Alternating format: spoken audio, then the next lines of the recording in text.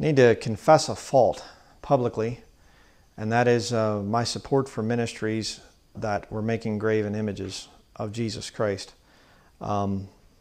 Chick Publications and Peter Ruckman, just to be very much out in the open with it. I'm not saying that anybody's lost there or whatever else. They're ministers of Satan, or I'm not saying that. But what I'm saying is you can get messed up with things, and I think it is a very serious sin to make graven images of the Godhead, of the Lord. And Exodus chapter 20, verse 4, "Thou shalt not make unto thee any graven image, or any likeness of anything that is in heaven above, or that is in the earth beneath, or that is in the water under the earth." And here's how you duck it. "Thou shalt not bow down thyself to them, nor serve them, for I, the Lord thy God, am a jealous God, visiting the iniquity of the fathers upon the children, unto the third and fourth generation of them that hate me, and showing mercy unto thousands of them that love me and keep my commandments." And so what you do is you say, the way I was taught, you say, well, you know, we're making drawings of Jesus, but as long as you don't bow down and worship them, then it's okay. You can make what the Bible calls a graven image. Graven, if you can imagine like an engraving tool and you're drawing, you are making a graven image. Okay, that's what the Bible's talking about there.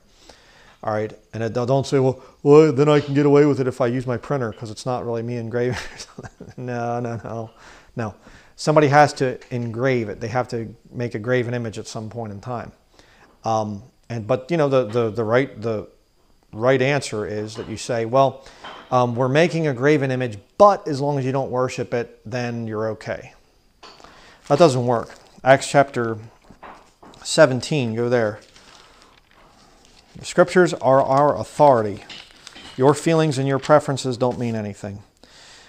Acts chapter 17, verse 29. "For as much then as we are the offspring of God, we ought not to think that the Godhead is like unto gold or silver or stone graven by art and man's device." All right? "And the times of this ignorance God winked at, but now commandeth all men everywhere to repent." So there's nothing in there about, well, you can, don't make a graven image and don't fall down and worship it. Or it doesn't say anything about falling down and worshiping in Acts chapter 17. It just says, we ought not to think that the Godhead is like unto gold or silver or stone graven by art and man's device. Now, if you want to try to make arguments for drawing pictures of Jesus and whatever else and say, well, we can do that to spread the gospel, but, we aren't really, it's not the same thing as falling down and worshiping and whatever. You are in sin. And Peter Ruckman drew these images of Jesus, and that's always been something that's bothered me. It's always been kind of there in the background because, I've learned a lot from the man, and, and Jack Chick, the same thing. And I thought very highly of these two men and whatever, but they were in sin. I'm not saying that they're lost. I'm saying they were in sin. They were making graven images. And by the way, let me ask you a question. You say, well, no, this is ridiculous. This is a terrible road that you're going down, Brian. You're getting more cultic as time goes by. Well, whatever. I don't really care. Here's my question for you. If you're defending the actions of Peter Ruckman and Jack Chick by making these graven images, let me ask you a very pressing question. Where did they get the idea for that image from? Their Jesus that they made. Where did they get that image? Is there any description really of that description in here in the Bible? No. There's some, so you could say some prophetic stuff back in the book of Song of Solomon, and I know that. And of course, they don't ever draw him like he would be pictured in Revelation, the book of Revelation chapter 1. They don't draw that. But they're getting it from the Roman Catholic Church. You look at the pictures of that Jack Chick drew and that Peter Ruckman drew, those are Catholic Christs. And I remember Ruckman in his book, The Mark of the Beast, he actually showed a picture of this Jesus Christ guy, his face, and he said that this is going to be what the Antichrist looks like. Then why would you continue drawing it? You know it's wrong. You know it's condemned in Scripture not to make a graven image, but you continue drawing a false Christ that comes from the Catholic Church. And Jack Chick would draw angels with wings. I think Ruckman even did too, even though he preached that angels don't have wings. What is this? It's sin. You have to call things sin when they're sinful. You're not to make any graven images of the Lord. I was talking with Brother Jacob Thompson about this whole thing, and he said he's working on this book, which is going to destroy the Trinity thing. And he said, He said the way that you can tell that you have the right belief on the Godhead issue is you can't draw pictures of the Godhead. Modalists will draw their pictures. Trinitarians, of course, not only draw pictures, they have idols in the Catholic Church. The Father, the Son, the little dove, little flying dovey. They're making graven images. But how do you draw the Godhead? Jesus has the body, the Father as the soul, and the Holy Spirit as the Spirit. How do you draw that? I mean, look at the verse here, Acts chapter 7, verse 29. For as much then as we are the offspring of God, we ought not to think that the Godhead is like unto gold. Or it goes on. Oh, what's us being the offspring of God? What does that have to do with anything?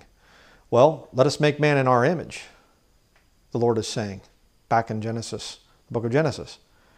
What's God's image? Body, soul, spirit. Can you draw your soul and spirit? Can you accurately draw somebody, some famous person, pick some famous person, accurately draw their body, their soul, and their spirit? No. We have no idea what a soul and spirit looks like. You can't draw mine. I can't draw yours. But somehow you can draw God? And here's the thing that Jacob said, which I thought was such a profound statement. He said, therefore, we can't draw, the Trinitarians draw their Christ, their Godhead, their Trinity. Excuse me, they don't call it Godhead. They will, but then they apologize and say, oh, it's Trinity, actually, is a better word. Add a word to Scripture, but the modalists, they'll draw their thing. But here's the point. The minute that you draw what God looks like, you're drawing a false God. Yeah. You say, what does your Godhead look like? I have no idea. And I'm not about to try to draw it. I can't draw what God looks like. Something to think about there. You're not going to find any scriptures. I mean, you can have this argument stuff of, well, we're not to make a graven image because it's a thing of bowing down and worshiping it, so we can kind of get away. That's arguing, from kind of the negative thing of you can't condemn me from this because I'm not bowing down and worshiping this image of Jesus that I've just drawn. But here's the real challenge.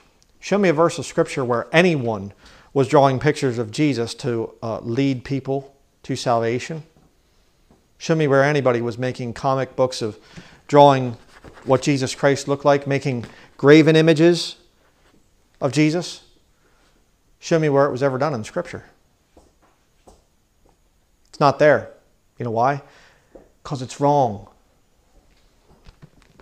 I've said it in the past and I'm going to say it again. I'm not ever going to hand out chick tracts anymore. I used to be a big supporter of chick publications, and they still put out some decent stuff and whatever else, but they're putting out satanic graven images. You say satanic? Yeah, because I believe that the Catholic Christ that they're drawing is actually going to be the Antichrist that shows up. That's satanic. It's very satanic. And Peter Ruckman was the same way. Drawing these pictures of Jesus Christ. The Lord had put it in my heart to draw the Last Supper, and I had to draw this thing. The Lord didn't do anything of the kind. God is not going to contradict His word. God is not a liar.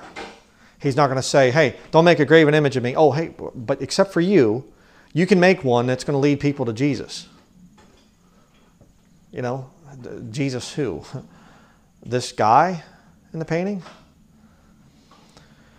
So, again, I'm not condemning anybody. I'm not saying that they're lost and on their way to hell or anything, or in hell. Both men are dead now. They know better. But I'm saying we as Christians need to condemn things like that and just say, I'm not going to stand for that. You're making a graven image. That's wrong. And if you're going to have graven images in your comic books, if you're going to have graven images in your videos of Jesus, this Jesus guy, I don't want anything to do with you. You're wrong. You're in sin. You're disobeying the second commandment. And I can't draw a picture of my soul and my spirit. And so you shouldn't be trying to do the same with the Lord. So just a challenge out there to you. You can't win the lost to Jesus Christ with the wrong methods. Right?